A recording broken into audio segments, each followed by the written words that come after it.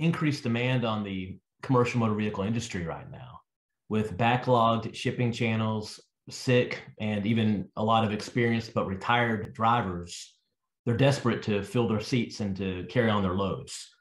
So what a lot of these companies are doing is they're hiring inexperienced, untrained, or undertrained drivers, putting them behind the wheel, and they're making them go on these long trips across the country with little to no oversight.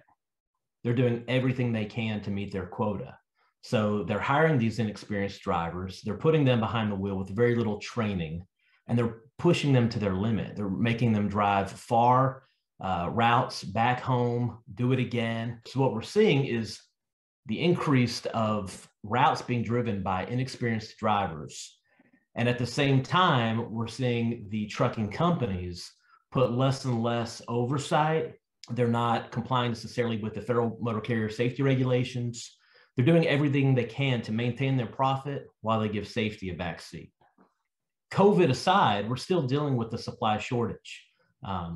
Whether the pandemic gets under control, right now, there's still backlogged shipments.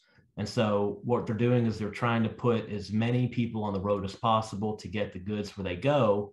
And every trucking company has a right to profit. There's nothing wrong with profit, but they're doing it at the expense of putting untrained, unqualified, unsupervised drivers on the road, pushing them to their brink and just trying to make sure that they can maintain their profits.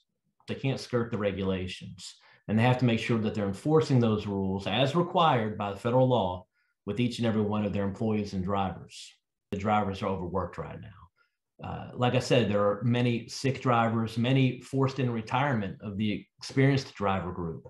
And so they're younger, inexperienced drivers who are just trying to put food on their table and provide for their families.